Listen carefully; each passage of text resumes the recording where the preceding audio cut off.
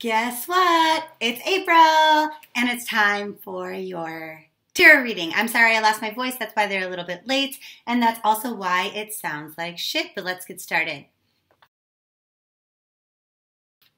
Hey Sagittarius, welcome to April. So I'm putting your power crystal of the month and your lucky days in the email that I'll send out. So if you're not on my list, well, you should be, because that's how you win a 20-minute video reading if you're selected. And also I only send out one email a month, so it's not like when you watch a webinar and there's 75 million emails coming at you every day forever. So let's get started. So your social and emotional well-being for this month, they're like, you already know what's going on with that. You already know what your struggles are. You already know which mountains you have to climb and all of that stuff. And you have the strength to do it. It's like all of a sudden your perception has changed on like what relationships mean to you and what is healthy for you and all of that stuff, but in a really good way. And so they're like, some relationships and situations are going to be coming to an end for you, but that's good because all it's doing is creating new positive opportunities for you moving forward. And I think Leo's also had something very similar. So they're like, you should feel really confident about that. You're really embracing this fire energy, which is like very go get 'em, independent, fun and exciting. So good for you. As far as your career goes, they're saying, make sure that you're not overgiving. So in a lot of times, especially for salaried workers, we might be putting in 70 hours worth of energy and time for our boss, but we're still only getting paid for the 40 hours. And they're like, this is something that definitely needs to stop or end. And you should very much feel confident in being like, look, you want to throw one more thing on my plate? Guess what? You're going to take away two things because this is too stressful and I'm working way too much and I just can't handle that. And so even if you own your own business, this is the kind of thing where you're like, okay, before I take anything more on, I need to outsource something. I need to hire an employee, or I need to stop doing these certain things that aren't really giving me that much value or profit. Or let's say, for example, that maybe you own your own business, not to bring it back to webinars, but okay, maybe you have one and you're trying to sell your business coaching, right? So you're giving away all of these free tips, all of these free tools, all of these templates, all of these whatever, but maybe you're giving away too much for free and it doesn't give your clients much incentive to really buy your product because you're giving too much away. And so they're saying, don't go around and tell people that you're not going to do this shit anymore. Electronically, this has to be a face-to-face discussion, and it's something very internal, but that you need to do. And then what they're saying is because if you make a big deal about this, in your written communication, electronic communication. So that could also not be written. It could be in your YouTube videos. It could be in, your Facebook post, something like that. If that will bite you in the ass, and it's not going to help you get the success that you want. It's not going to help you generate more income. Basically what they're saying is focus on what makes you really happy and joyful and try to cut out the rest of the shit that doesn't for you. Because when you focus on your love, all these blessings, all of these gifts really come to you. So maybe you do hate your job because you work so much. Focus on the parts that you really love and, tell your employer look, in order for me to do an awesome job, I need to not be so burdened with all this other bullshit that I don't particularly enjoy. And they'll get that because they'll see that the quality of your work increases. It's better for them to have you doing less work but higher quality with less mistakes, as opposed to doing a ton of things half-assed. Okay. As far as your love life goes, we're going to look at singles first, then couples, and then for those of you who are in non-defined relationships, so on again, off again, not Facebook official because it's new, or maybe it's polyamorous, okay? So they're saying for singles, there's a need for you to start conversations, to initiate conversation. This will work out to your benefit. So maybe you've got a crush on somebody, but you never talk to them. It's actually going to pay off for you if you walk up to them and start a conversation. Now, they're saying some of you are kind of afraid, you're a little bit defensive, what if this goes wrong? Well, you're actually manifesting a shitty fucking outcome for yourself if that's the attitude that they have. So they're let go of that. Let go of that. Because a lot of the fears that we have about things like that are actually not valid.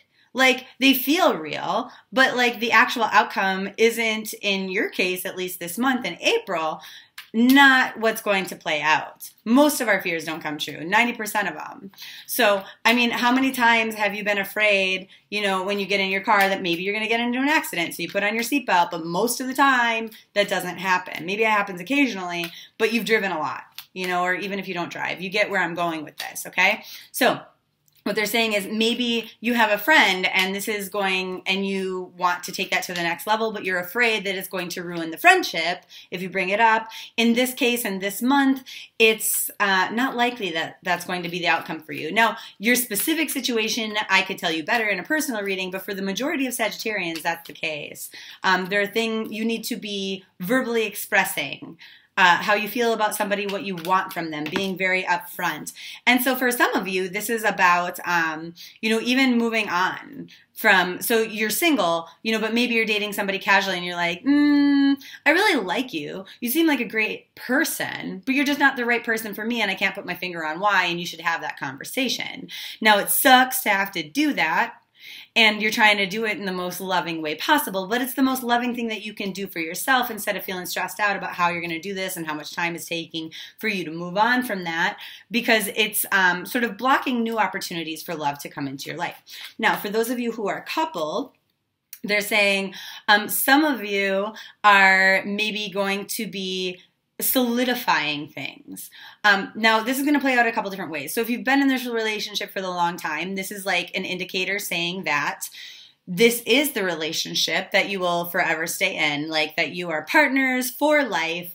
But for others of you, it's like, okay, we're going to take things to the next level.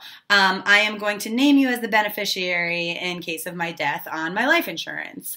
Or I am going to buy a house with you, or, you know, whatever. It's that kind of an energy. What else for couples? They're saying you've been kind of delicately protecting your heart for a while, but now it just seems right to make things solid. Maybe this is about getting married. Maybe this is about thinking about having kids or adopting a puppy. And so they're saying, just go ahead and do it. Feel excited about it because this is the right thing for you. This is the right thing for your heart that you were trying to protect before. And so maybe you emotionally felt kind of imbalanced about it before, and you still might a little bit, but it's time to throw caution to the wind and just be excited about the future and what it is that you desire. Now, for those of you in non-defined relationships, they're saying, okay, so some of you are experiencing some pain in that. Now, maybe that situation is like you're dating somebody who is currently married to somebody else or something like that. But they say this pain is temporary. It's not forever. And they're saying, you know, as soon as you're cognizantly aware of that, as soon as you rationalize that and remind yourself of that, that no pain, like, I mean, there might be like a subtle dull ache forever, right? But it's not like going to acutely feel as sharp forever. What doesn't kill you makes you stronger. It's just a little hiccup. They're saying what this really is an opportunity for you in one area or another in your day-to-day life to make a change for your own benefit. So let's say that you've been fucking around on again, off again in a relationship, okay? Now, you might all of a sudden go, you know what? Like, if we've tried so many times to make this work and it's just not working, this is a good opportunity for me just to, like, move on. For me to, you know what, I always wanted to live somewhere warmer. Fuck it, I'm going to Florida. Out of sight, out of mind. I will be less tempted to try to make a relationship work that doesn't actually work anymore. And so it creates like a new opportunity in your life, okay? Now, it's not going to resonate for everybody because this is a general reading. I can give you a lot more precision in a private reading. But that's kind of the vibe for those in undefined relationships. If they don't work out, it's an opportunity. Frame it that way. They're saying, though, for some of you, there are really good loving offers coming your way, but you're not seeing it. You're not noticing it. You're kind of closing your eyes. So there might be people around you who are trying to give you some love, some support, some care, and you're just like, you You don't even notice. Somebody's flirting with you across the room. They're trying to stare deep into your eyes and you're looking at your cell phone. So you might want to kind of open your eyes to what's around you and to other people's intentions. It doesn't mean that you have to give anything to them, but just be aware of it because it helps you remind yourself that you're deserving of love and affection. Now I'm going to give you an affirmation for all Leos in April. And it says, everyone I encounter at work today has my best interests at heart. Doesn't always feel that way, right? But when we go back to when I was talking about career and having those frank conversations with people, this is something we need to remind ourselves of. Because you might not want to have that conversation with your boss. You'd be like, oh, they don't care. They just want to get, you know, like all of these check marks crossed off their list. But they understand that they would have to replace you if you completely burned out and just said, fuck it. You like that meme, you know, where it's like, fuck it, I quit. And then they're like, just kidding, I need these. And they're picking them up. Like they know that's an actual possibility for you. And so, you know, remembering this, everyone I encounter today, it's a good affirmation, has my best interest at heart. Okay? So I love you, and that's April, and I will see you in May.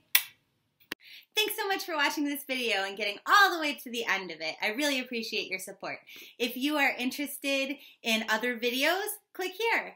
If you are interested in subscribing, go ahead and click here. Hit that notification bell so that you get alerted to when new videos come out and also when I do surprise live streams.